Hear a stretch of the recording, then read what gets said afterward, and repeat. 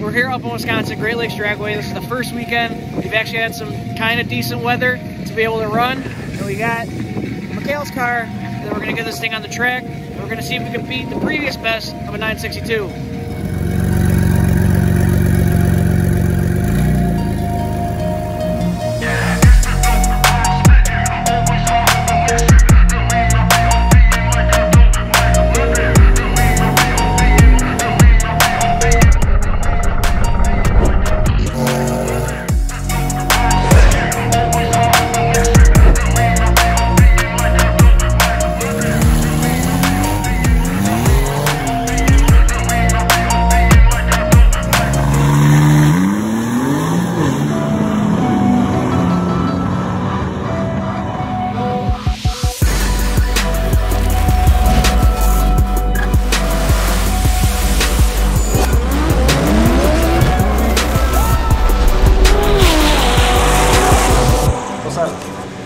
Welcome back. Oh, thank you. How's it going? It's been a while. Yeah, it has. You guys have been working on some little special. I mean, this is pretty much R8 800. Yeah, AMS built motor, piston rod combo, Garrett 2860 turbos on it. These are the turbos off of Red Alpha. We just did the race exchanger and the auxiliary coolant pump upgrade because this car is a premium and only the Red Sports came with the secondary intercooler pump. Oh. The second pump definitely works a lot. I don't know if you noticed, this isn't a production piece. I think this was on Josh's car or it was on Red Alpha or something like that. Okay. Because like, clearly it's a little worn out. And the end tanks are hand fab, they're not billet end tanks. This car has been down for a little bit, so you were actually just recently deployed for 6 months. So before I deployed, I shipped it to Jake for storage. He wanted to tinker with the car and make sure it's done right. Well, we also didn't want it to be a shop car.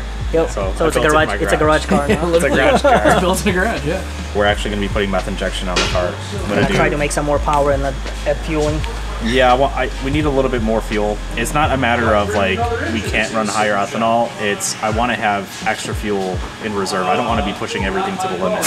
And adding the meth injection, I'd like to have a little bit of extra cooling that we need when we're running these turbos at the max. There's obviously cars out there that are making damn near 900 or more horsepower. I don't think that we're going to need that kind of power. I don't think pushing it that hard is really going to be necessary to get the times that we're looking for out of the car. I think with a little bit of weight reduction and dialing in the launch control is going to be where it's at. We're just excited to see what we can do with the car. That's why we're staying late after hours to work on it. I think Can't wait to see what happens, man. hopefully maybe mid-9s at low 140s. That'd be crazy.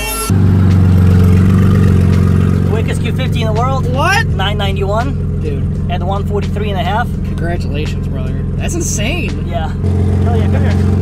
Hell yeah, dude. Garage built right here.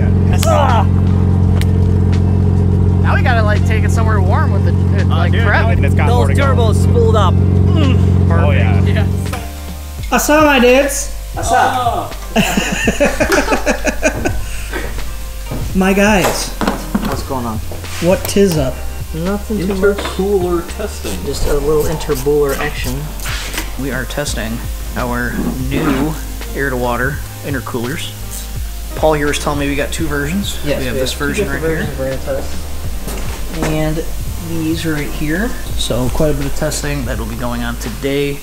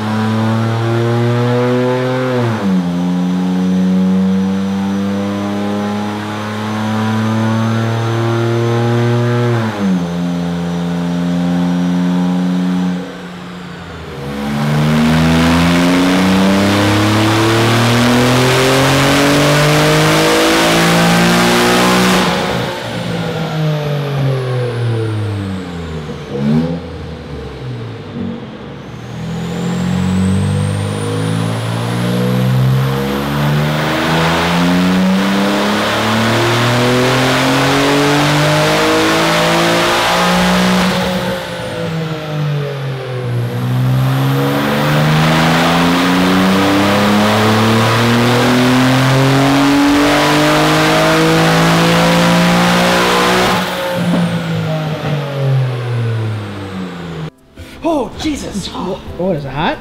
No, it's cold. Damn cold. Hey, new intercoolers, baby. What's this weird wiring and sensors and things that can actually prove or disprove the efficiency or viability of upgrading the intercoolers? Yeah. Standard AMS fashion, we are doing data collection on our products during development, so we can see if there's a necessary change that needs to be made to validate the improvements that we projected. That's what you see here. You see these are thermocouples, so these are actually quite fine thermocouples. They're really fast reacting. We have thermocouple on the hot side of the intercooler, on the cold side of the intercooler. We also have thermocouples going into the water that we're flowing in and out of the intercooler. We also have air pressure in and out of the intercooler. So not only can we measure the efficiency of the core and validate the improvement over the factory core as far as temperature wise, we can make sure that we're not incurring a pressure drop across the core, i.e. more restrictive. We ran the car with the stock intercoolers and all the thermocouples and pressure sensors on it to get a baseline. We use the baseline to compare to our intercoolers. The data proves that these are working exceptionally well. I was expecting an improvement, but not as good as what I am seeing in the data. On face value, it's a massive improvement. You want to be able to show the end user what they're buying. You're not just buying a shiny billet part. So we're running 26.5 pounds of boost. I'm not running the car at full tilt because I'm running the car under load for 17 seconds, which should be longer than anybody should be doing with minimal airflow. Yeah. And just in order to 100% validate that no matter what you do with these intercoolers on the car, that you're not going to run into heat soak or the heat issue in general. Unfortunately, with lower quality cores that you can see on the market, not platform specific to Q50, which is lower quality cores, you will see an increase in thermal capacity. So it'll take longer for the air temp to come up because you're trying to heat up a big mass of aluminum. But their efficiency of actually getting that heat out of the core, they're not very good at it. So the heat will go in and it won't come back out. So you can make one pull, heats up the core. Let's say you're going around a road course, you make a pull down the back straight, go around a turn, you come back on the next straight. You haven't rejected that heat. So that was one of our main objectives, to be able to, the heat rejection. That's why we're measuring the water in, water out, to make sure the heat's actually coming out. I don't want to say it's the best, but I want to say it's the best because I've not seen an air to water intercooler perform as well as these have. Sorry, Mikhail. We're sending this thing.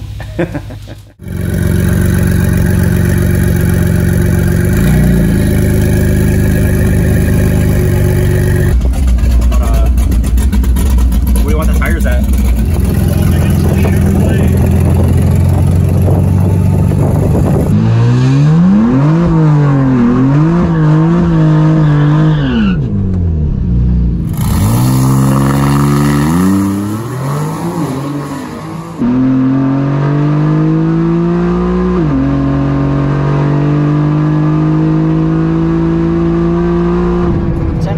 At 134. Really slow.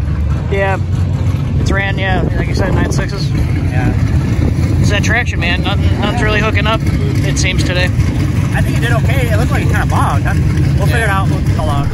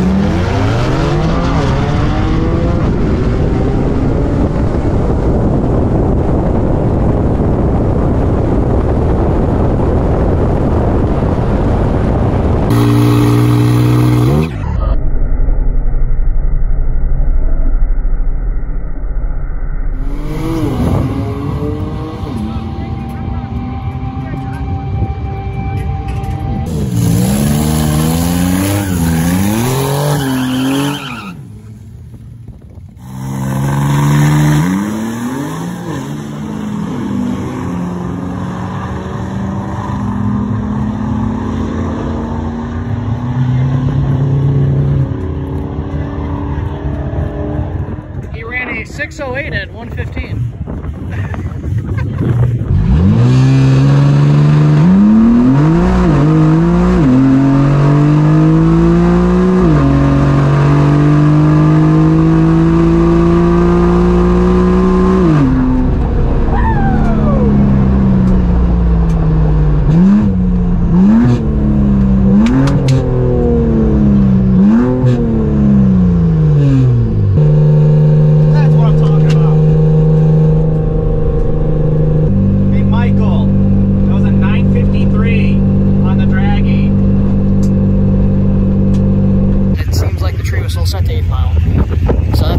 So we're gonna see if it gives us a slip or not. Yeah, we don't know. We have a draggy, but a slip is better. That's not what we came here for. We came here to run on a track and get a time slip.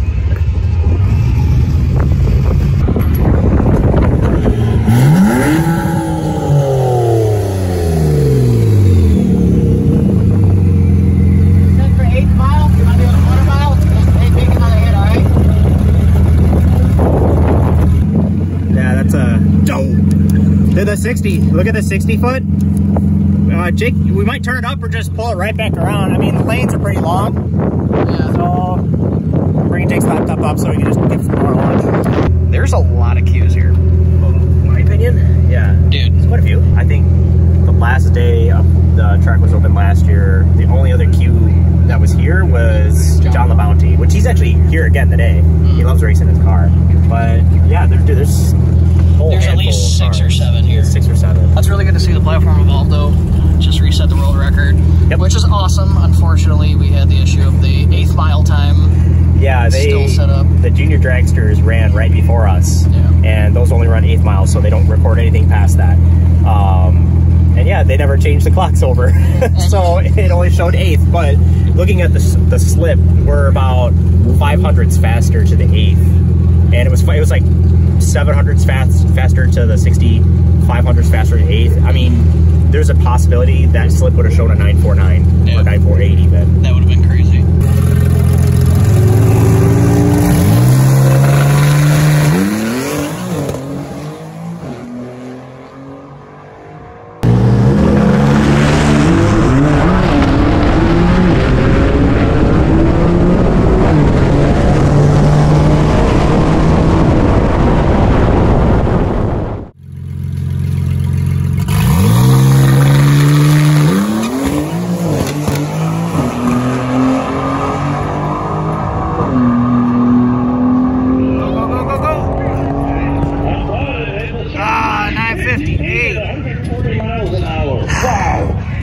In the forest today. It spun a little bit more this time. Yeah. We took launch out of it. No traction.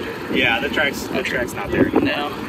Dude, it's freaking freezing. I'm cold and I got pants on. Dude, if we had that slip. It is. We have the 8th mile. The 8th mile shows that we have the draggy. Like, it's not.